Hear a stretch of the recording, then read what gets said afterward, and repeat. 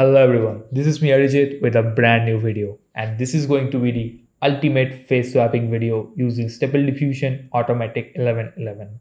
Now why I call it ultimate face swapping video? Because in this video, firstly, I'll show you how you can generate an image using a prompt.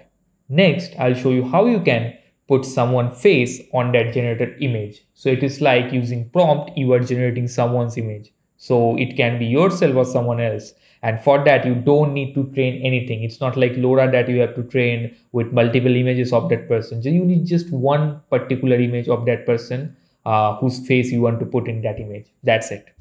Next, I'll show you how you can take a random image from the internet and you can put someone's face on that image.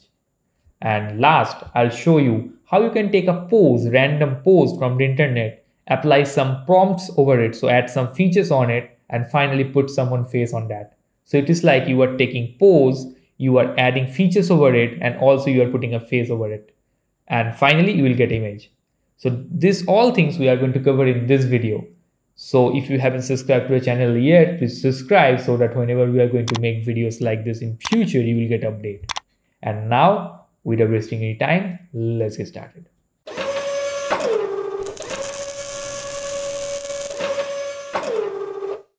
Okay guys, so before we start this video, I want to say one thing, that this video is for educational purpose only. Don't misuse it. Okay, in this video we are only going to explore how to use Stable Diffusion for this kind of things. Okay, and the next thing is I'm going to use Google Colab in this video, but even if you're using Windows or Mac, the setup is going to be completely same. Okay, and if you don't know how to set up Stable Diffusion in in Google Colab, there is a video on my channel where I've showed you how you can install Stable Diffusion in Google Colab and how to do basic text to image to image, those basic things. So basics about Stable Diffusion, please watch that video if you don't know the basics, and then only come to this video. The link of that video will be in the description. So here I already have loaded Stable Diffusion. So the very first thing is we have to download an extension for this face swapping thing. So you have to go to extension, and I already have installed, as you can see, HD Web UI rope. So this is the one you have to download. So in your case, it will be not be here. What you have to do is you have to go to available, and here you have to just load from the URL will be given here. You have to just click on load from. Okay, and it will take few seconds and then it will load the list. You have to search Control F or Command F and rope. I'll not get anything, but you will get here rope. So Web UI rope, that thing will get, and you just have to click on the install. That's the only thing you have to do. And once you do so, you can just go back to install page, and then you will be able to see that SD Web UI rope here. Next, you have to just click on apply and quit. Okay, and again you have to reload it. Okay, doesn't matter if you're in Google Colab or Windows or Mac, you have to quit and you have to reload it. Once you reload, this SD Web UI rope will be loaded. Now then there is one thing. One issue is there that people are facing nowadays, that is after you install and then if you come to text to image, this text to image tab, and then you go below, you will going to get this rope, this one. Okay, rope version 0.0.2, or if the version will change, it will change, but whatever the rope you are going to get, if you open it, you will get all these things. We'll talk about them later, but there is this model thing, and in model this part should be there. So there is this inswapper 128.onx file. This part of this file should be in the model. Okay, this is a very important thing, because especially in people who are using Google Colab, sometimes this model is not getting downloaded automatically. Okay, in Windows if you're installing, it's getting automatically, but at least in Google Colab is not getting downloaded automatically. So you check if it is here, is fine, no problem. If it is not here, I'll say you to click. So what you have to do is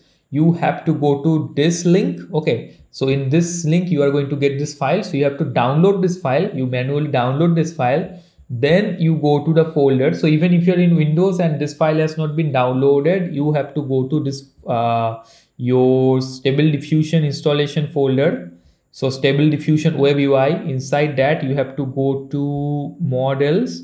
There is this rope. You have to go inside this, and then you are here, you have to paste it. Okay, in Swapper this Onyx. Okay, and then you can just and then next time whenever you are going to load Stable Diffusion again, you are going to get this part automatically. Okay, so this is one thing, that this file part should be there.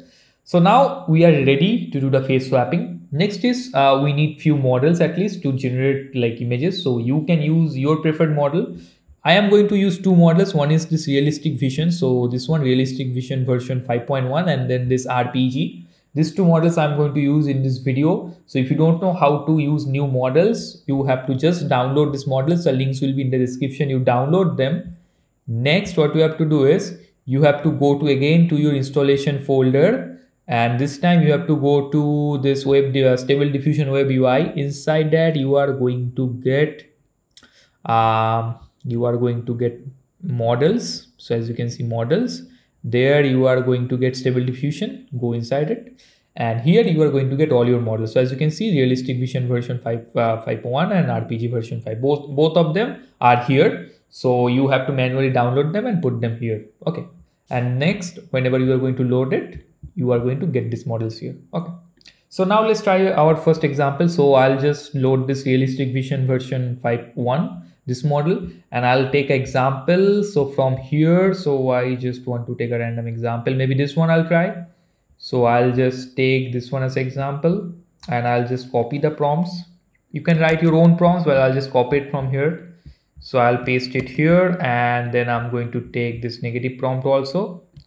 I'll copy it, and I'll just going to put it here. Okay, so the prompt is like professional photo, close-up portrait, and wearing black sweater, serious face, and all these things. Okay, you can give your prompt accordingly. Now at first I'm not going to do the face swapping. I'll just going to generate the image. So sampling steps, I'll put it as 40, not 40, I'll just make it 30, no problem in that. And here the height, I'll just make it to 768. I'll make it batch size 1 and everything. I'm not going to change anything. CFG I'm putting as CFG scale 7, and yeah, that's it. So now I'm going to generate it. Okay, so as you can see here, we have got an image. Okay, this is how it looks like. Pretty good result. Next, we need to swap a face. Now here I'm going to use Leonardo DiCaprio's face. So I'll just going to take this image. As you can see, this image here I'm going to take, and I'll just, and here so you have to go inside this group. Here you have to upload the image, and here click on enable. So restore visibility should be 1. Restore face, you can use code format or like GFP-GAN, whatever, up to you. And remaining things I'll not change, and I'm just going to, and so basically I have to use the same seed number so that I'll get this same image. Okay, but if you want to get a different generated image, you can just put it -1.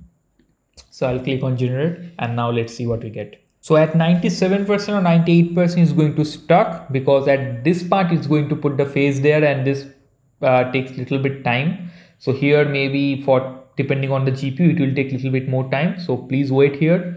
Okay, and then you'll get the result. So as you can see, it has generated the image, and as you can see, Leonardo DiCaprio's face is here, but still this part is not that good. Okay, so it's a, like, I'll not say it's a very good result. So now what I'll do, instead of this one, I'll just put -1 again here. So I'll just want to generate another image. So let's just see. Also, you can increase the sampling steps. So sampling steps, you increase your result will be obviously better. So let's just see what it will generate this time. So as you can see, this time it has really generated a very good image. As you can see, the face swapping, it has did quite good, I would say.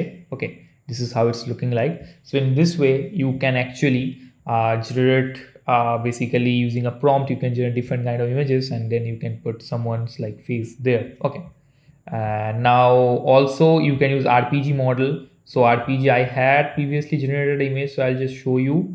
So this image actually I have generated RPG. So as you can see, this is also a very good result I've got here. So this kind of things, this kind of stuff, so you can generate. Okay, so this was the very first thing. Next, I'm going to show you how you can actually take any image from the web and you can put someone face there. So for that, you need to go to image tab. Now here at first we have to load an image where we are going to put the face. So I'm going to take this image. Okay, and also we need to enable rope, and then we need to add an image. So here I'm just going to use the same image here. Okay, and then another thing we have to change, that is here we have to also mark the part we need to change. So that's the face, right? So we'll go to okay, sorry. We have to go to in paint, and then we have to actually upload the image. Okay, so here was the image, here was the image. Okay, and similarly we have to group is already updated there. So now what we have to do, we have to mark. So we have to mask this face part. Okay, in this way. So we'll have to just mask it properly.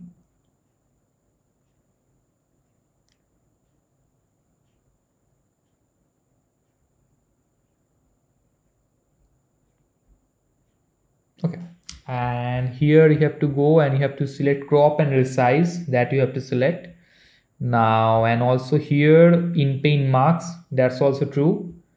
And next we have to use size, I want to just same, so 525, 512, 512 is fine.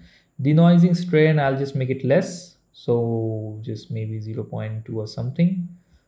See, this doesn't matter, and this image enable, and all these are fine. Okay, so main thing is you have to mask it, and then you have to use in paint marks. So marks mode should be in paint marks, and here you have to use crop and resize. Okay, that's it. Now you can click on generate. So as you can see, it has generated the image, and as you can see, it has swapped the face, I would say, quite good. Okay, so obviously the hair is not matching, we have just swapped the face, but the face it has swapped quite good, I would say. Okay, so this is how you can take any random image and put someone's image there. Okay, so the final thing I'm going to show you is to take a random pose and how you can put someone face in that pose. Okay, so something like that. So for that, again, we have to go to the image to image tab. Okay, and there just image to image, nothing else. And there I'm going to take a random pose. So I already have downloaded a pose image, so let me just upload it. Let's take this one as example, and I'll just open it. Okay, now here this is the pose I want to take in my image, but I don't want the exact one, so like I can change it. So for example, I can give some kind of prompt. So what I'll do is I'm using the realistic vision model, so I'll just go here and I'll just take a prompt. Let me just let's say not this one, let's say this prompt I'll take. So I'll just copy this prompt here, and I'm just going to put it here, and this prompt I'll just put it here. Okay, and now remaining settings, just resize is fine, and here sampling steps, let's just make it 40. Height, I just want to make it 768, and this is fine. Denoising strength I have to increase, I'll just make it something like 7. I'll make it. Okay, or maybe something like 7 is fine, no problem. And then seed -1 group I'm not going to use, so I'll just delete it. I'll just generate the image first, and that's it. So now let's just and here we have to mention the pose. Now to take the pose, we need to use control net. And so if you haven't installed control net, at first you have to install control net. Now to install control net is very simple. Again, you have to go to extensions. There you have to go from so in my case it's already installed, so as you can see SD web UI control net. In your case you have to go to install from URL, and there you have to put this URL. So I'll put the URL in description. So this URL you have to put, okay, in this way, and then you can just click on install. So once you click it, you will get it similar to this, and then again you have to apply and quit, and then control net will be installed. So once control net is installed, then you can going to get this control net tab here. Okay, so you can open control net. Here you will see different kind of control types are there. Now for each control type we need different kind of models. Now we need to download control net models for that. So how you can do so? So there is this page, I'll put the link in description. In this page you can go, there are several control net models you can download from this page. Okay, and you can just go to files and versions, and there models, and there you are going to get different control net models. So canny, depth, and then there is this OpenPose on all these things. Okay, so what is control net? Control net gives us a control. So when you are generating an image from a prompt, you are just saying this and that, and it's generating it, but there is no control. You are giving the prompts, you are saying these features I want, and it is generating. But here using control net, we can give a control. You can have a control. So basically I can say that you follow this structure, you follow this edge, or you follow this what I can say, pose, something like these things we can say. So here we are going to use OpenPose. So you need to download this file, control sd15 openpose.pth. This file you download it, and next we have to go to again to our folder in Windows. You can just go to File Explorer, or in my case I'll go to my drive. Here what you have to do, you have to go to Stable Diffusion Web UI.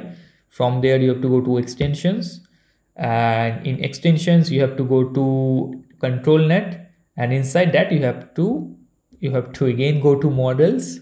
Okay, and finally here you have to put your model. So in my case, as you can see, OpenPose is there, Canny is there. Okay, so you need to put the model there. Next what you have to do is, next you can again reload your basically Stable Diffusion, and then actually you can just click it on enable. So you are enabling the you are enabling the control net. You also have to click the pixel perfect, and then you have to select OpenPose here. And once you click OpenPose, it's going to load the models from the folder. So as you can see, it is loading the models. Okay, so just wait for it. So as you can see, it has loaded the model. Here you come and you make it OpenPose instead of OpenPose full. Okay, remaining things you don't need to change. This balance is fine, and remaining things are also fine. You don't need to change anything. So now as we have enabled it and we have choose OpenPose, now our generated image is going to follow this pose. Okay, and now we can actually click on generate. So let's just click on generate and see what we get. So as you can see, this is what we got, and as you can see, the pose has maintained. As you can see, the same pose. Okay, obviously the finger it is not maintaining, but overall pose is same. Okay, so in this way you can generate a new image with the pose. Okay, and as you can see, also it has also followed all the prompts. Okay, now what you have to do is we have to swap the face. Now for that, again the same thing you have to do. You have to just go to group, you have to just enable it. You have to upload an image, and in this case maybe I'll just upload someone else's image. So I have uploaded Emma Watson's image here, and now we will just click on generate, and let's see what we get. So it has generated a new image, obviously, because every time you click on generate, it's going to generate a new image. And also, and there is a way to stop it, that is you can just use the seed number. So I don't know why I can't. Yeah, so as you can see, there is a seed number given. If you copy this seed number and you put it here, then every time you click on generate, it's going to generate the same image. Okay, but I haven't put it last time, so it has generated a new image. But as you can see, it has swapped the face and it's looking quite good. Okay, and obviously not as Laura or something, but yeah, with a single image, it has generated quite a good image. So as you can see here, we have followed a pose, we have used some prompts, and also we have used the face, and then we have created this image. So this is how you can combine all those things and create an image. Okay, so this is how you can use face swapping in Stable Diffusion. Okay, with all these techniques, and also there are many more techniques you can use. Obviously I haven't covered everything. So if you want to know more about this, or if you have some problems doing this, you let me know in the comment section. Or you want to learn something else, you have specific requirements, let me know in the comment section. I'll try to make those videos also. So this is all about this video, guys. I hope you have liked this video and learned something from this video. In that case, please hit the like button and subscribe to the channel, so that whenever we are going to make videos like this, you will get updated. And many more videos similar to this we are making, and you will get those videos very soon. So stay tuned, and I'll see you in the very next video.